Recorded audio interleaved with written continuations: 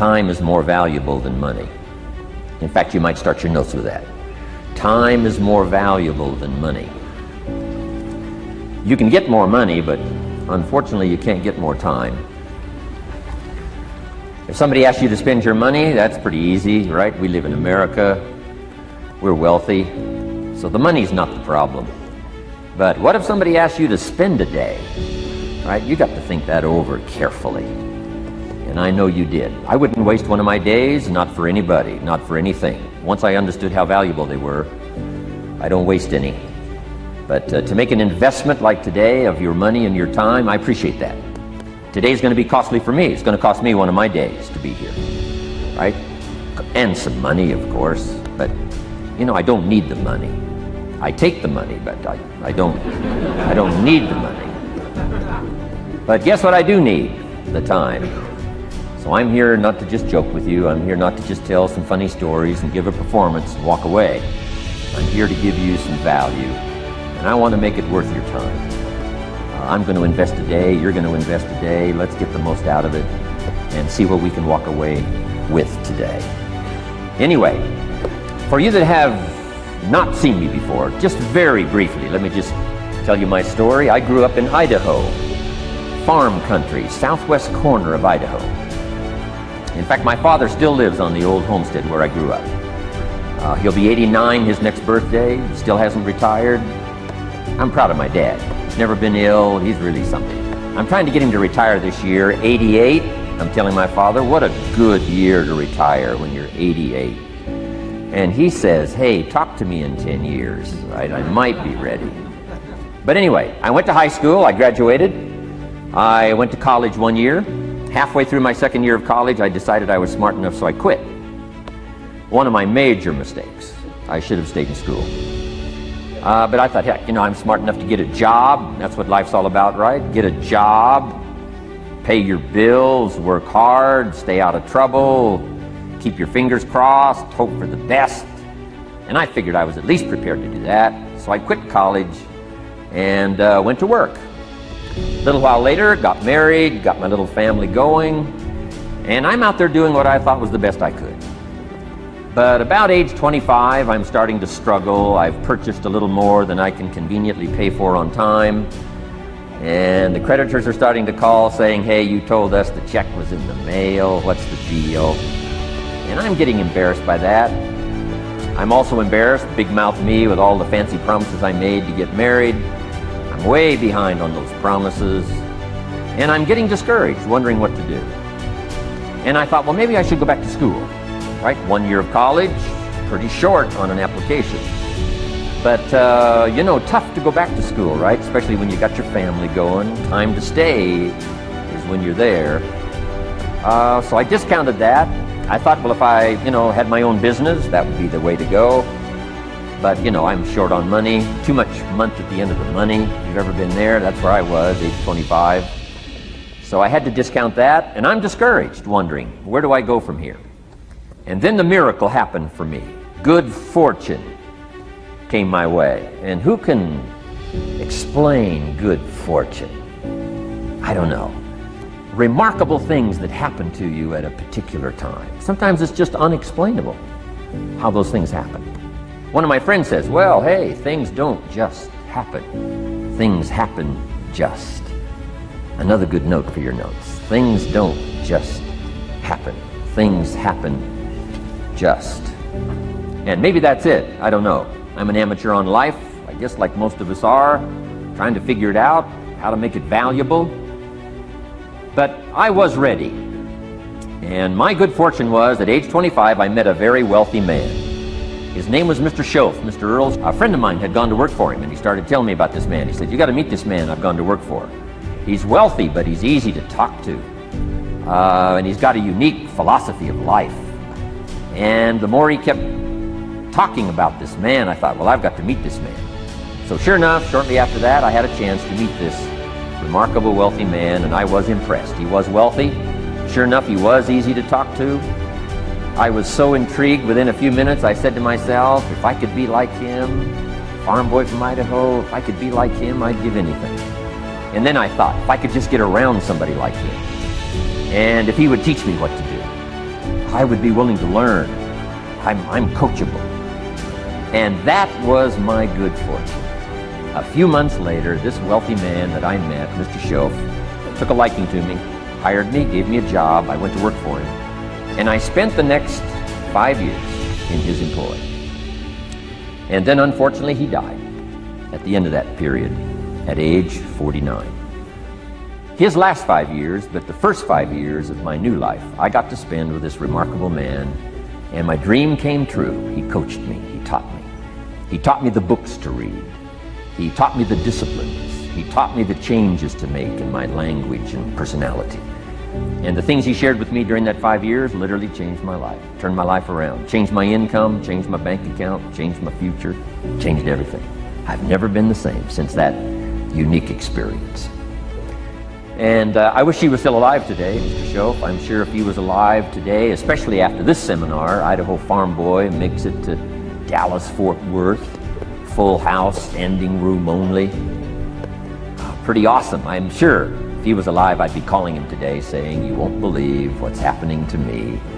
I've had a chance now to share with other people what you shared with me." But anyway, how I got here. 30 plus years ago, I was living in Beverly Hills, California.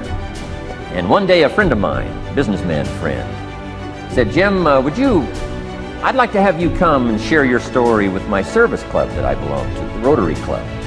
He said, "I know your story, Idaho farm boy makes it to Beverly Hills." But he said, "I think my club members would love to hear your story." He said, "If I arranged one of our breakfast meetings, would you come tell your story? Just share a few thoughts." I said, "Okay." So I agreed to go give this breakfast talk. And guess what? They liked it. And my telephone rang. I got another call saying, "We heard you've given your story and shared some ideas. Would you come talk to our club? First thing I know, I'm starting to devote a piece of my business time to giving these talks.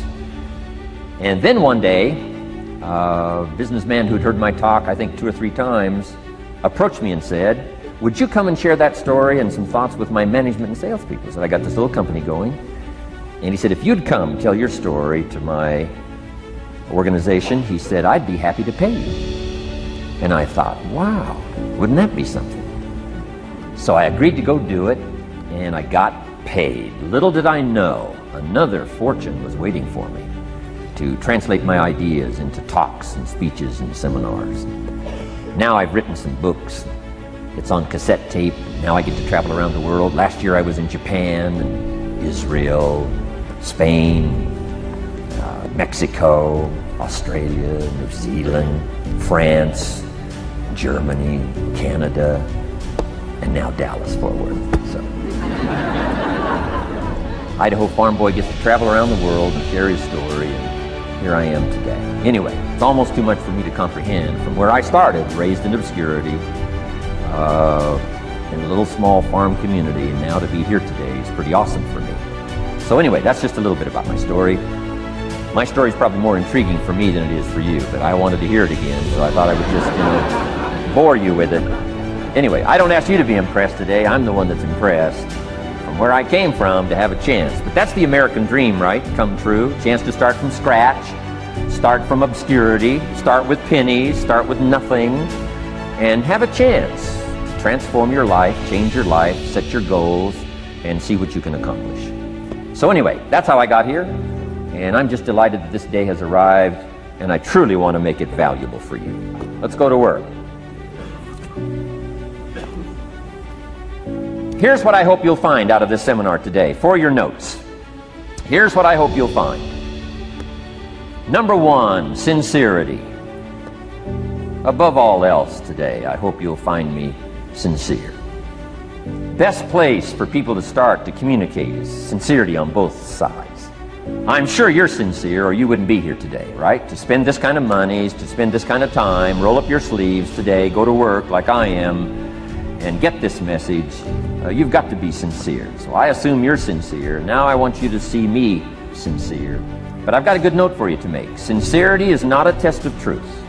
Important note to make. Sincerity is not a test of truth. We must not make the mistake of saying he must be right, he's so sincere. That would be a mistake. here's why. It's possible to be sincerely wrong. So we don't mistake sincerity for truth, right? Sincerity is only a test of sincerity. Truth has to yet be tested by truth, okay? But hopefully you will find me sincere and truthful. Next, a combination of things I hope you'll find here today. Ideas plus inspiration. Ideas plus inspiration. Ideas, business ideas and social ideas and personal ideas, we all need ideas.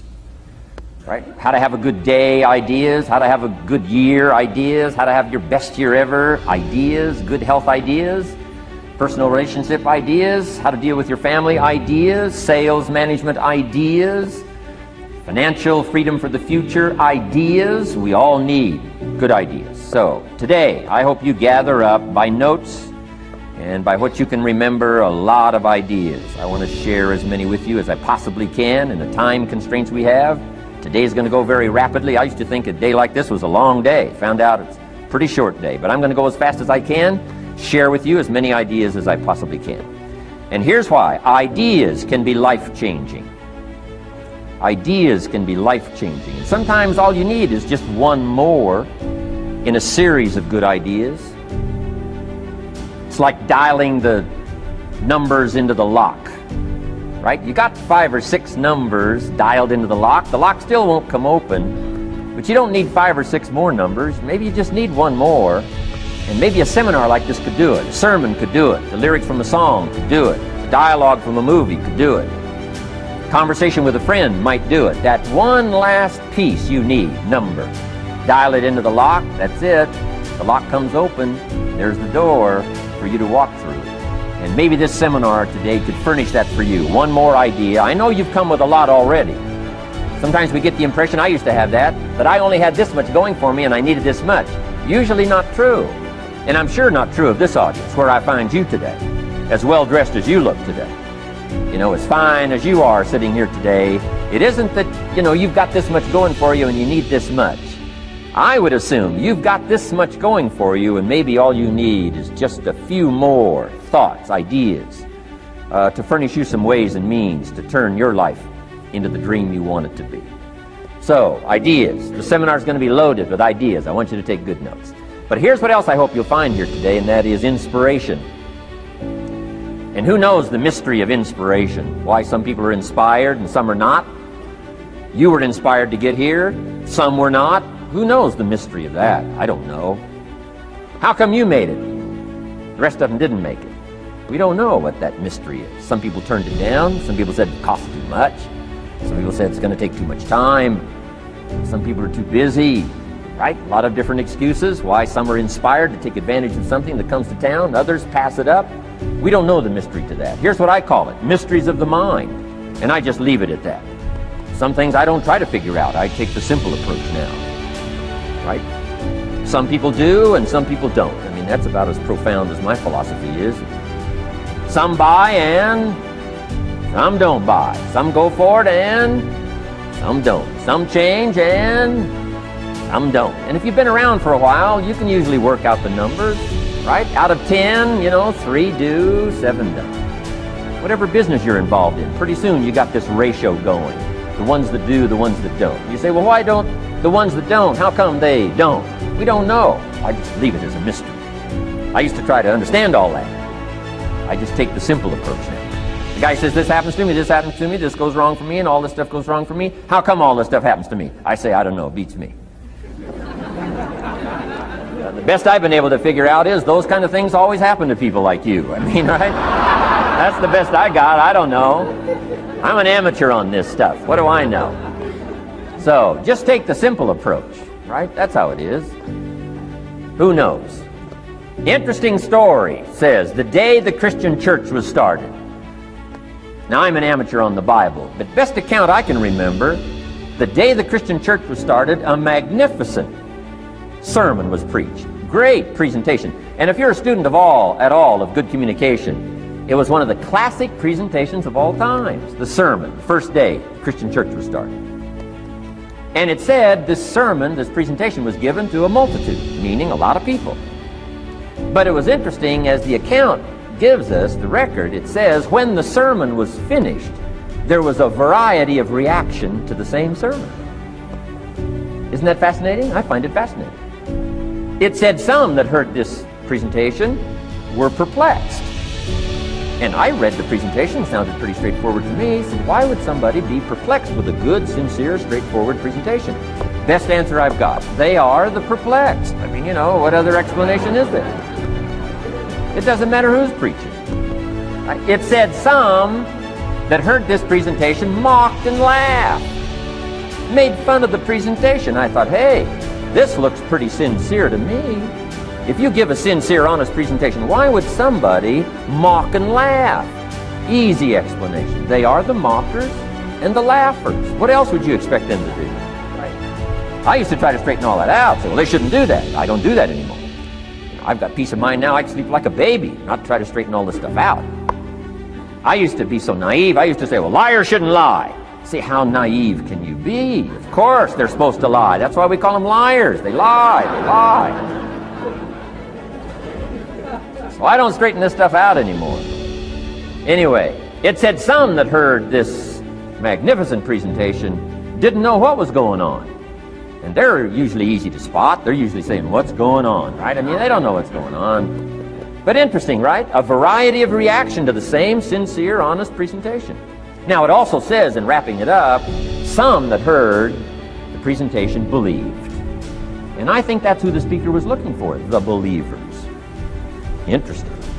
Now, it said the number of believers was about 3,000. So, a pretty good first day. 3,000. I've had some first days, but I never had 3,000. But anyway, 3,000 were believers. And that's, the speaker was looking for the believers out of this multitude. And that's about as close as we can come to understanding the mystery. Some believe, and some mock, and some laugh, and some are perplexed, and some don't know what's going on. And you just have to leave it that way. Why? Because that's the way it's going to be. The way to be brilliant is to find out how it's going to be and then say, here's how it should be. I mean, that's how you become brilliant. So, anyway, who knows the mystery? I call it mysteries of the mind. We don't understand. But I don't try to change it anymore. On this particular story, as far as we know, they didn't have classes after the presentation to try to de-perplex the perplexed. I mean, as far as we know, they left them perplexed. They left the mockers mocking. They let the laughers laugh. I mean, they didn't come back and try to straighten all this out. You say, well, how can you build a church? Well, make another presentation, and you'll get some believers and some mockers and some laughers and some who don't know what's going on. So that's about the best we can do. So, but I'm glad I've got the believers here today. You believed enough to shell out your cash and part with your time and some of your effort and energy, and I appreciate that. So, hopefully you'll find some inspiration here today.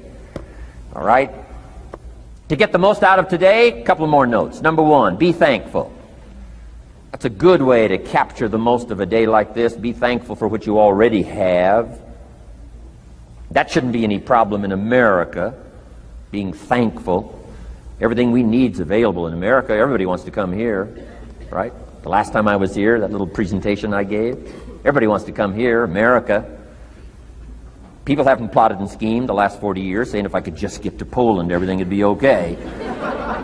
No, everybody wants to come to America. Why? Everything's available here. All the books you need, all the sermons you need, all the churches you need, all the schools you need, all the instruction you need, all the inspiration you need, all the capital you need, all the markets you need, all the challenge you need, all the information you need, all the seminars you need. Everything's available here. This is America. So number one, let's be thankful for what we already have. Thanksgiving does this. Opens up the doors, opens up the windows, opens up the channels. Thanksgiving for what you already have.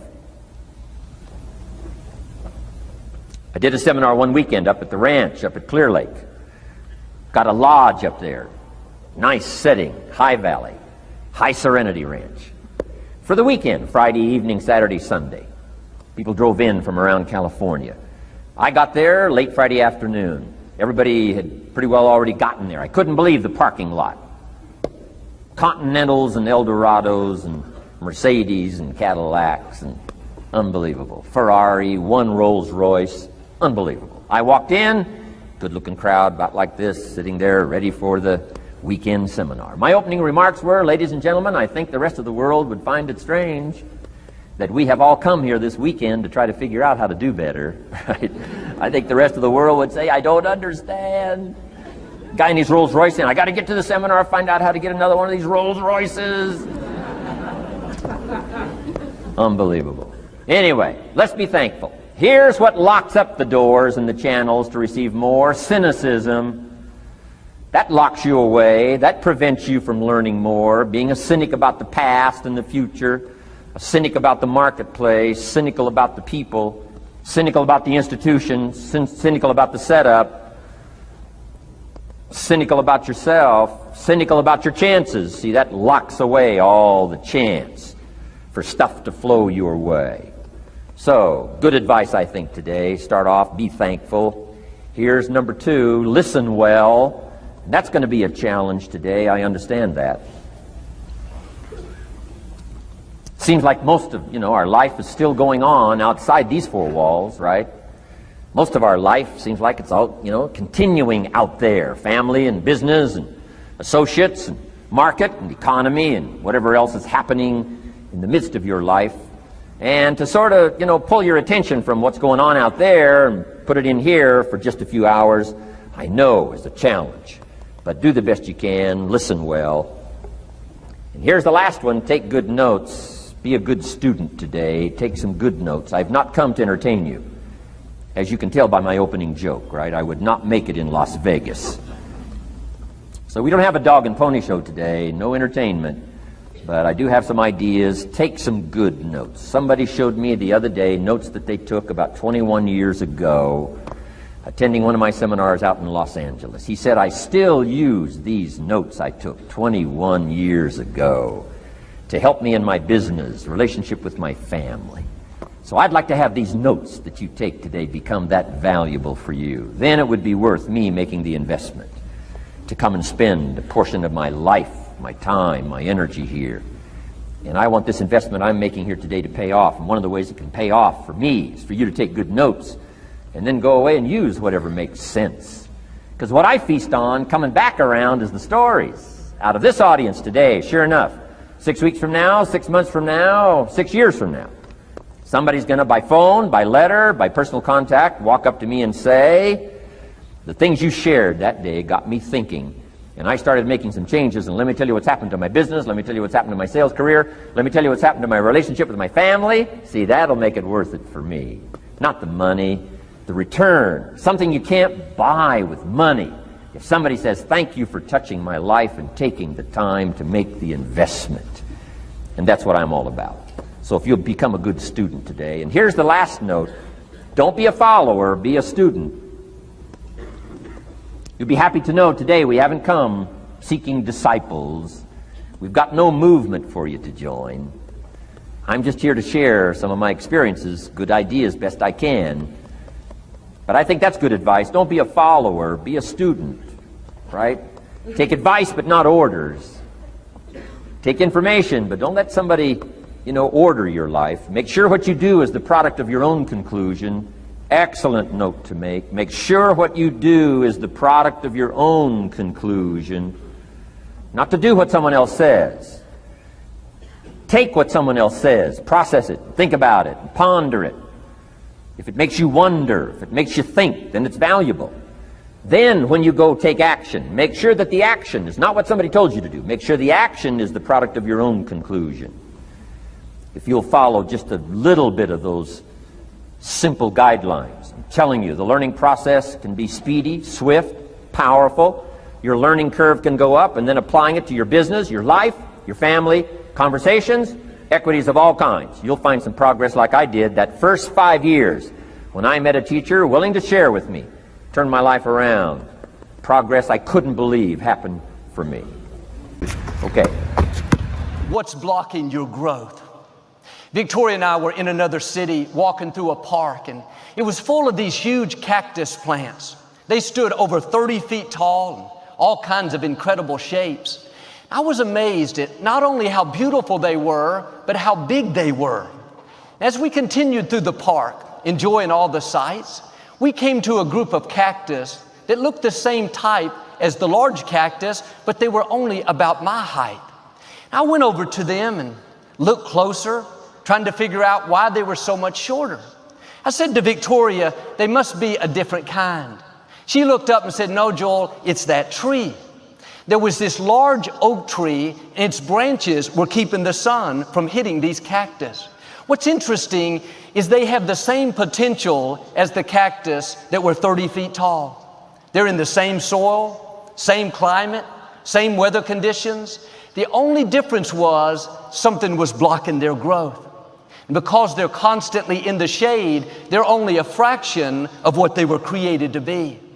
And I wonder if something is blocking your growth. Are you under the shade of what someone spoke over you, told you what you couldn't do, how you're not that talented? Now that shade is limiting your life. Are you under the shade of intimidation, afraid to step out in faith, thinking of all the things that could go wrong? Do you have friends that are blocking your growth, causing you to compromise, do things that are holding you back? What could you become if you got out from under that shade? How high could you go if you made some adjustments? The good news is the potential is still in you. You can still become who you were created to be. You just have to get out from under that shade. Remove what's blocking your growth and you'll begin to blossom. You'll go to new levels. There's nothing wrong with you. You have the life of Almighty God in you. He created you to rise higher, to be successful, confident, to leave your mark. One thing that can easily stunt our growth is the people that we're spending time with. You need to evaluate your friendships, the people you're eating lunch with at the office, the neighbor you're hanging out with. Are they making your life better, pushing you higher, inspiring you to reach your dreams? Or are they causing you to compromise, be mediocre, take the easy way out? You're going to become like the people you continually associate with. The scripture says, don't hang around angry people or you will become angry. It says, when you walk with wise people, you will become wise. If you want to know what you're going to be like in 5 years, look at your friends. If they gossip, complain about the boss, unfaithful in relationships, hard to get along with, do yourself a favor, find some new friends. Spirits are transferable. If your friends gossip, that spirit of gossip will get off on you. If your friends are critical, that critical spirit will end up on you. If your friends run around on their spouse, that unfaithful spirit will start to tempt you. You may not realize it, but they're blocking your growth. They're limiting your potential. It's not their fault. You have to make a change. Well, Joel, what if I hurt their feelings? What if they get upset? What if you miss your destiny? What if they keep you a 5-foot cactus, so to speak, instead of the 30-foot cactus that you were created to be? How high could you rise if you weren't being shaded by compromise, by mediocrity? I know you love your friends, but your destiny is too great. Your assignment too important to hang around people that are not adding to your life. You need people that bring out the best in you, people that inspire you to do better, that challenge you to live a life of excellence and integrity. Some of the trouble and heartache we find ourselves in, if we look back, we knew we were supposed to make a change, but we didn't do it. We didn't want to rock the boat. We didn't want to upset people. But what you're not willing to walk away from is where you'll stop growing. God is saying to you, you are a mighty hero. You are destined to leave your mark. But you have to make the choice like Gideon. Are you going to stay in the shade, hiding in the wine press, thinking you don't have what it takes? Or are you going to step into your greatness? Are you going to believe that you're a mighty hero, equipped, empowered, and anointed? How high can you go if you'll just get rid of what's blocking your growth? Limited mindsets. People pulling you down. Friendships that are holding you back. God has a big destiny for you. There are things in your future greater than you've imagined.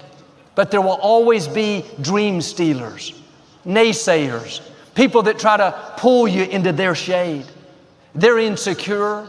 They'll try to talk you into being insecure. You really think you can go to college? You really think you can start that business? You really think you're going to beat that sickness?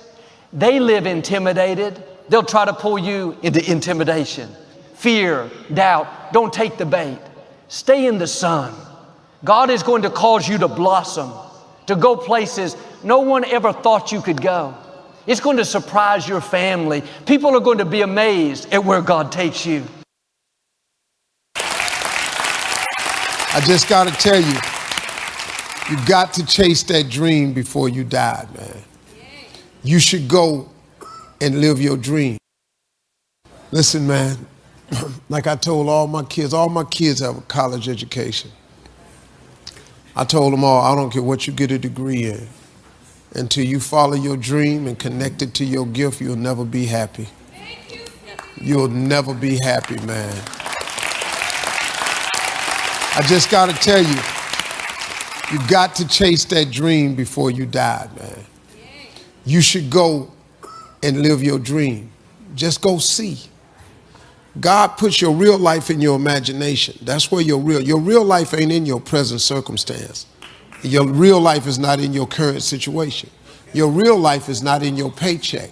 Your real life, he tucks it away in your imagination. Albert Einstein said, imagination is everything. It's a preview to life's coming attractions. Everything you imagine is a preview to a coming attraction. Once you understand that and quit looking at your imagination as hocus pocus, it opens up a wide range of things and possibilities. And God puts your real life in your imagination. Listen to me. This is serious what I'm telling you. Don't you think it's nothing else. Imagination is everything. It's the preview to life's coming attractions. That simply means everything that's in your imagination is a preview of a coming attraction that God has for you. That's why he puts it in your imagination. That's why when you tell your imagination to the wrong people, it don't go nowhere. You ever had something you thought was a brilliant idea and you took it in there to your family and your loved ones and they shot it down? You know why they shot it down? Because they couldn't see it. Because God didn't put it in their imagination. He put it in your imagination. If you want to kill a big dream, tell it to a small-minded person. It'll just die. I walked in that house, man, and told everybody I was quitting my job to go be a comedian. Everybody in that house shot that down. My mama shot it down. All my friends shot it down. My brothers and sisters shot it down. Don't you quit your job, go be no comedian. You can't make no money telling no jokes like that. It's 1985. Who you think you are? If I had listened to them, I wouldn't even be here today. But I didn't listen because it was evidently clear to me. God had put it in my imagination that one day I would be on stage. But if I had listened to my mother, who was saved and a Christian and a Sunday school teacher, if I had listened to her, I wouldn't have quit my job. All my brothers, everybody told me, you can't go be no comedian.